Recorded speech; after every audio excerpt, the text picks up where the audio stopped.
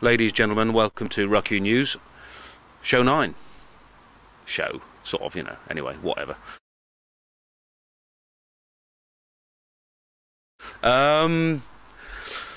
So, the big news, the England 4 have been named. Although, on a serious note, what interests me is, one of the 4 who's been named has also been named by Angel, lovely girl. Her parents will be very proud, because apparently he was with her all night. So there is something very, very strange going on. Although rumours abound that a member of the RFU has blamed it on New Zealand still being bitter about the World Cup. Wow. How fucking stupid is that? But then we are talking the RFU. That's a local dentist just working away over on the extension. My extension, I need one. Anyway, yeah, New Zealand, England tour, as we said last week, and if you haven't watched last week, you should watch it, because it was a true story about Jason Leonard. I forgot to say, actually, because New Zealand is quite a place to tour. It was great, because Leonard obviously told me to fuck off. He was in at 5 o'clock. And Gavin Hastings, who was captain, because it gets to you in New Zealand, basically, being there. It gets to you. And we were meant to be there on a rugby tour, obviously. And Big Gav stood up and said, "Right." He said, "Right, I just want to remind everyone, we're here for British Lions tour. We're not here on holiday." And from the back of the room was, "I am." "So am I." It sort of went on all over the place. It was terrible. It was the British Lions. It was like a scene out of Monty Python. Obviously, I was there on holiday, although not through choice, just because I was that shit.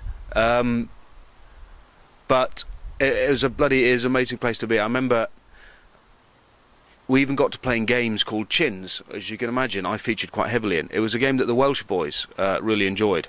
Richard Webster in particular. To give you a flavour of Richard Webster, he had met me at the beginning of the tour, obviously. Amazing that, really, isn't it? And he said, "I know people call you bumface," he said, "but I'm not going to call you that. I can't be bothered. I'm just going to call you arse." So he called me arse all tour, but basically we went out drinking after one of the games, and Webby said, "Let's play Chins." Now, to explain that to all of you who haven't been, you just sit around in a circle and you hit each other on the jaw. Good game. And then you can change direction, you can, you know, all that sort of stuff. Well, the best bit was, Webby, obviously this tour had got to him, because the Irish winger, who I can't name, obviously for legal reasons, Wallace, was sitting next to him. And everything had come round, Webby hits me, and I sort of changed direction. And I remember seeing Webby smile. I didn't know why. He turned round, and he whacked Wallace. Basically, he chinned him, fucking floored him, knocked him out. Sparko on the floor. Not really part of the game. So, being the sort of natural leader that I am, I said, "Fucking hell, Webby, should we get a drink?" Went to the bar and I said, "Webster, bit harsh." He said, "He's shit, Will. He's fucking shit, and he's pissing me off, and he had to have it." That's what New Zealand does to you, really. Teammate. But anyway, looking at sort of like an end-of-term report, if we shall, New Zealand, well, I suppose Graham Henry will not be in detention. So his wife says.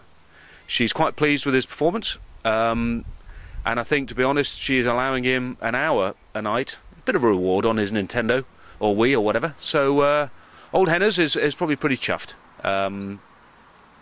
He has to do the washing up first. But Carter, back to his best, I think. Conrad Smith, Nonu, they went well. And the back row I thought was excellent. Tight 5 as well, I think, played far better than I thought, far better than England thought, if to be honest. Notes of caution for me: you come up against South Africa, they'll put the centres under far more pressure, and Carter, and I think they'll put the tight 5 under far more pressure, especially with their line-out. And that's the one area England actually did quite well in the line-out. So I think a few areas of concern for the Kiwis, but overall they should be bloody pleased, because they whacked England, to be honest. England, looking at the positives, I thought Kerr did very well. I thought Tate showed yet again that he is one of our creative backs with a bit of pace. Haskell and Reese did well. On the downside, I think that's probably the end of Charlie Hodgson, Noon, and possibly none of the others. I thought the tight five were poor. We needed to dominate. The line-out went well, but the scrummage time didn't. And it's not good enough. So, a lot of interesting discussions about what Jono's going to do. Kick ass would be my big bet. I think, you know, the one thing, having spoken to him, because I'm a name dropper like that, obviously giving him advice, he picks my brains the whole time. Talent is one thing, as Jono said. We've got to find some guys with a bit of steel, or as Zinni says, a bit of shit in the blood. We used to have them in 2003. We had them way back when I was playing, obviously, myself being the leading contender. I think, to me, it was sort of summed up.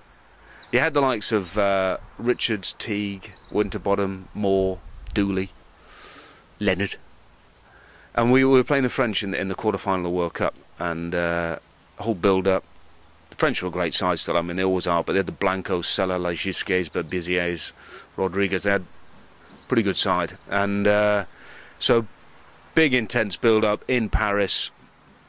Obviously we wanted to expose Blanco, and basically a lot of high balls on Blanco, and very exciting forwards because they could kick the shit out of him, and they were very excited about this.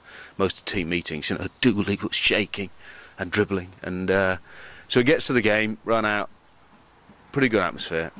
2 minutes into this game, Nigel Heslop, our winger, sort of hits Blanco a little bit late, and Blanco slaps him, and then Champ floors him. So all hell lets loose.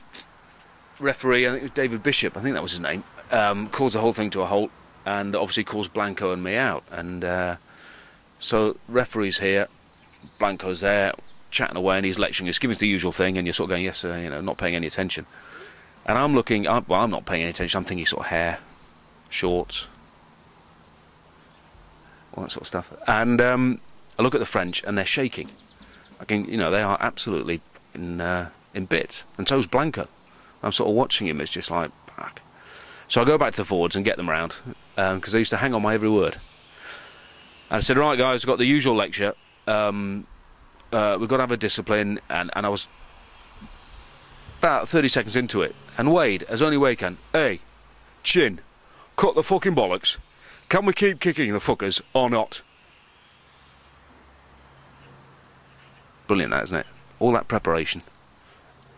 Can we keep kicking the fuckers or not?